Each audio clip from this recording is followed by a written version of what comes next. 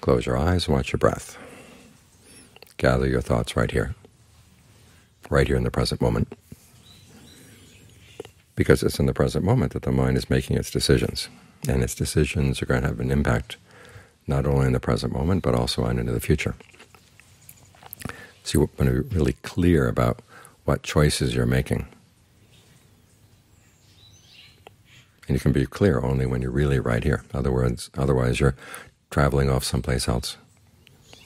It's like the owner of a factory. Tells the workers what to do, but then disappears.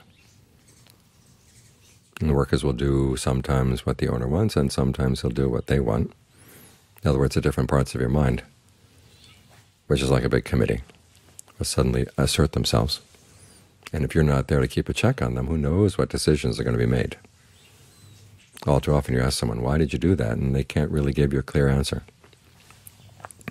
because they weren't there. They're off someplace else. So try to be here in the present moment, and be with a sense of well-being. Otherwise it's going to be hard to stay. So learn how to breathe in a way that feels good all the way in, all the way out. So mind is a good place to stay. That way whatever comes up, it can see clearly. Whether a choice is being made in the right direction or the wrong direction, you'll know. And you can have some influence on pushing everything in the direction that really will be good for you and for the people around you. So keep reminding yourself to stay here, because that's the other problem, is you're here, but then you sometimes forget and you're off someplace else.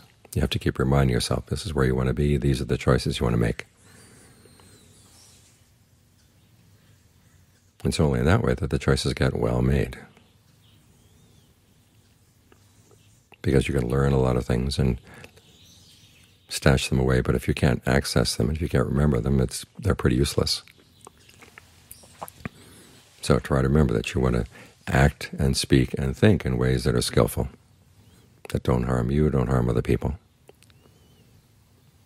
And keep reminding yourself that that's what you want to use as your standard for judgment.